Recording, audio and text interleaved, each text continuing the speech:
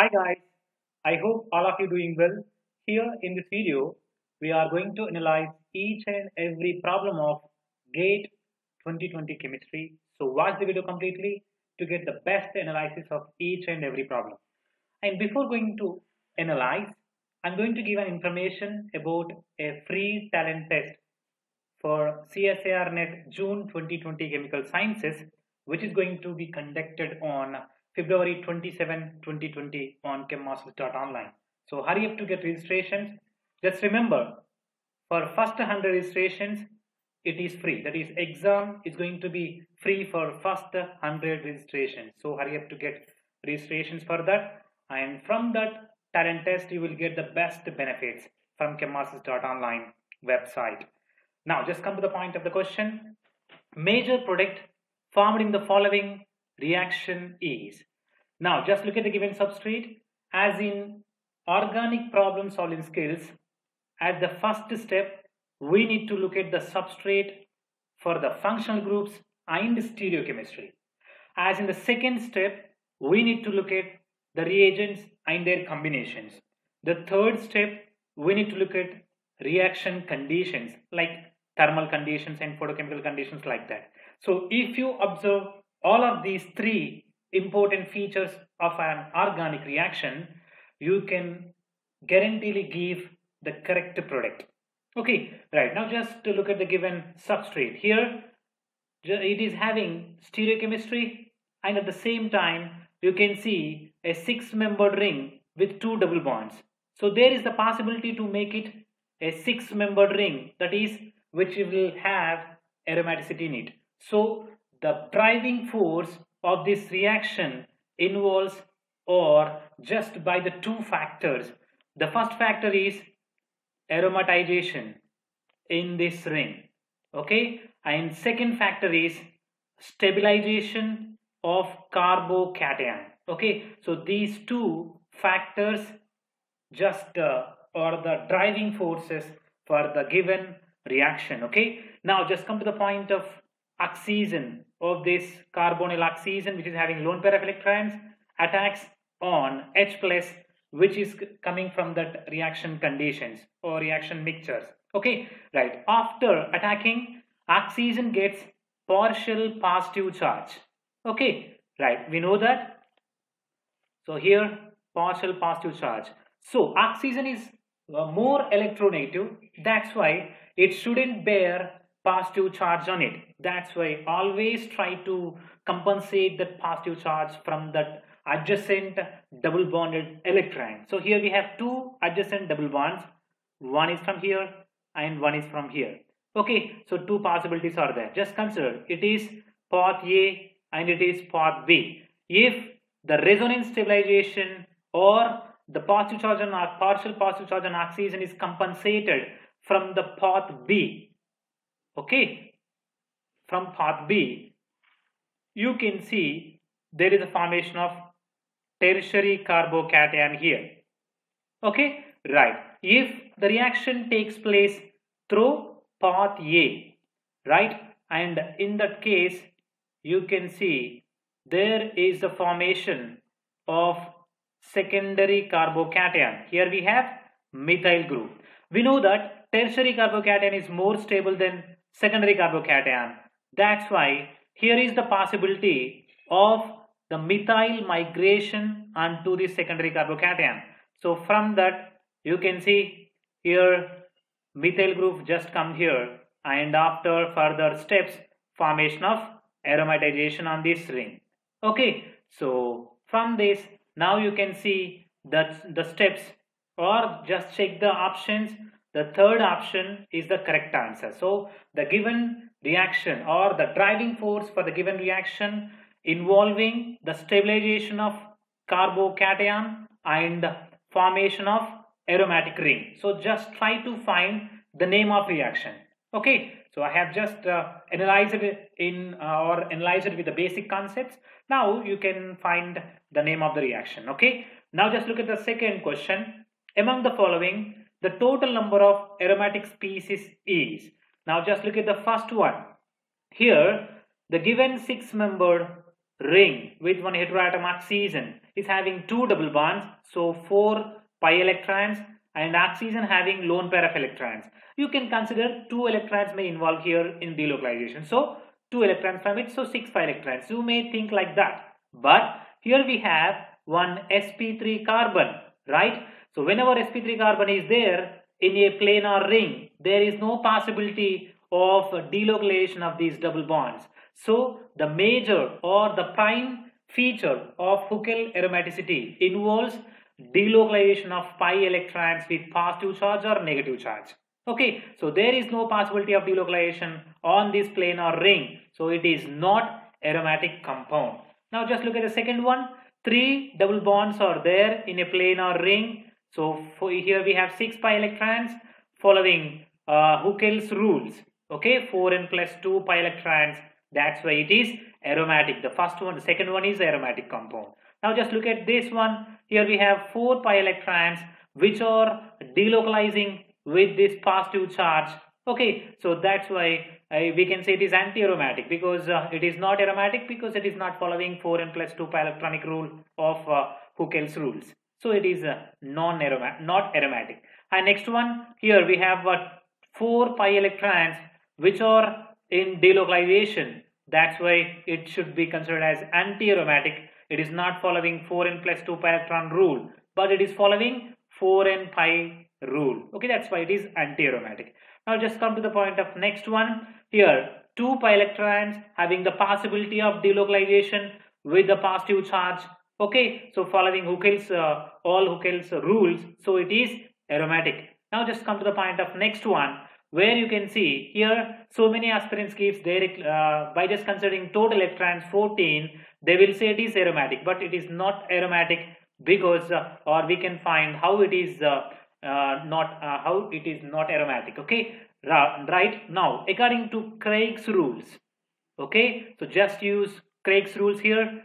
Just take a C2 axis which should pass at least 2 carbons of given structure. Okay, right, here C2. Now just try to take or just label the carbons. Here we can start from this alpha, beta, here alpha, beta, here beta, and here alpha, beta, and here beta. Now we need to find the number of simply replaceable on C2 axis. They should be replaced their positions. Here you can see beta, alpha, beta, here alpha, beta. So total 5 replacements can be seen on C2 rotation. So F equals to 5 here. Now is there any, that means not combined, or simply they are not going to replace each other? There is no one. So here we can say G is equal to 0. So total F plus G equals to 5. Whenever F plus G equals to even number, it is aromatic.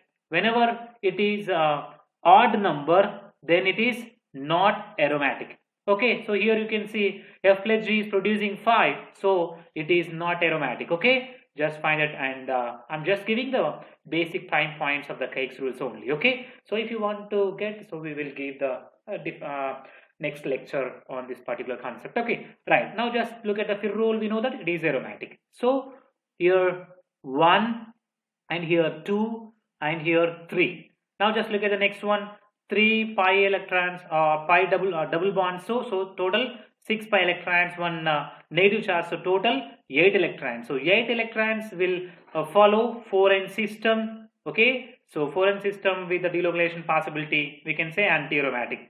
So total 3 aromatic compounds are observed in the given compounds of it. Okay, and next question here, a solution containing a metal complex absorbs at 480 nanometer with molar extension coefficient of 15,000 liter per mole per centimeter. If the path length of the cell is 1 centimeter and transmittance is 20.5%, the concentration in mole per liter of the metal complex is. So to find answer for this problem, first we need to find absorbance. Okay, so here we have given with percentage transmittance. So here we have an equation or formula to find absorbance from this percentage transmittance as A equals to 2 minus log percentage transmittance. Okay, so just substitute log of 20.5 percentage. Now just use the scientific calculator which will be allowed in your gate examination, and from this you can find the absolute values 0.688246138 like that. Okay, after finding absorbance from these Lombard's law. Okay, so we have the equation, that is absorbance equals to molar extinction coefficient into concentration into path length of the cell. So from this you can find the concentration. C is equal to absorbance by molar extinction coefficient into path length. So absorbance is calculated. Just substitute here. Molar extinction coefficient is given 15,000 liter per mole per centimeter, and path length is given 1 centimeter. Just substitute, you can find the concentration as 4.59 into 10 power minus 5. Next question. When 3 moles of helium is mixed with 1 mole of neon at constant temperature and pressure, here 25 degrees centigrade, 1 atmospheric pressure, the entropy of mixing in joule per Kelvin, we need to find, here our value is given. So to find answer for this problem, first we need to find the delta G mixing. Okay, so free energy of mixing, which is having an equation, that is N or T into here x into x1 ln x1 plus x2 ln x2. Here N indicating total number of moles of the mixture. So here we have 3 helium and 1 neon, so total 4. Just substitute here 4 into R value 8.314. Just substitute there its units. Okay, joule per Kelvin per mole into T, that is temperature, which is given in degree centigrade 25. So we need to convert it into Kelvin, so which equals to 298 Kelvin. So 298 Kelvin here into here X indicating mole fraction. So first term for helium just consider, for second term neon. Okay, for that helium you can take the mole fraction as here 3 moles of helium is given, in the total moles 4. So 3 by 4 ln 3 by 4 plus, so neon 1 mole is going to mix with 3 moles of helium. That's why 1 by 4 into ln 1 by 4. So from that you can find delta G mixing. So just use the scientific calculator and then you can find the answer from that as almost minus 2138.5903 like that. After finding delta G mixing, now we have the formula to find, so the entropy of mixing, delta S mixing equals to minus delta G by T. So just substitute delta G value and the T, that is 298 Kelvin temperature, and from that you can find delta S mixing. Okay, right. Next question. In an NMR spectrometer operating at a magnetic field strength of 16.45 Tesla, the resonance frequency of F19 nucleus is. So here simple, we have an equation, that is energy E equals to, or delta E equals to h nu, and which is equals to here GF, that is G factor of fluorine into Bn or beta n. Okay, so beta n indicating Bohr magneton. Okay, into here H indicates external magnetic field strength.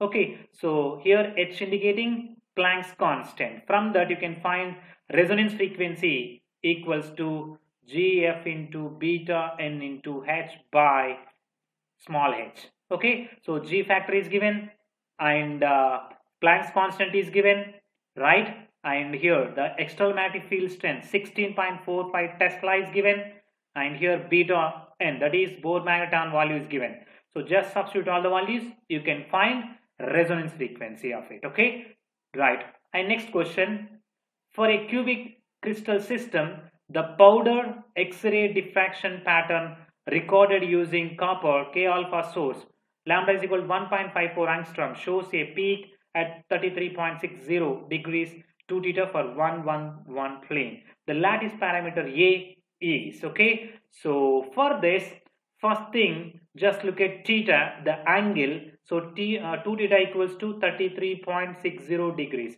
So we need to take theta is equal to 16.60 Right. Now just use Bragg's equation. So we know that lambda for first order diffraction, lambda is equal to 2d sine theta. Okay, so before that we need to find the spacing, d spacing. Okay, so we can find d spacing from that from here is equal, you can find lambda by 2 sine theta. So lambda value is given 1.54 angstrom. Just substitute here. Okay, and 2 sine 16.8. Just use scientific calculator. You can find DHKL. Okay, the value is you can find here, and after that the lattice parameter A equals to DHKL into under root here h square plus k square plus L square. Here HKL indicating 1 planes here. Okay, and DHKL value you can find from this, and just substitute their values and you can find lattice parameter for this cubic crystal system. Okay, right, thank you very much, and in the next video we are going to analyze all other questions. Just visit chemmasters.online and get registration for a free talent test which will be conducted on February 27, 2020. So just get registrations for free, and it is for free for first 100 registrations. Okay, I hope it will be helpful for you. Thank you very much.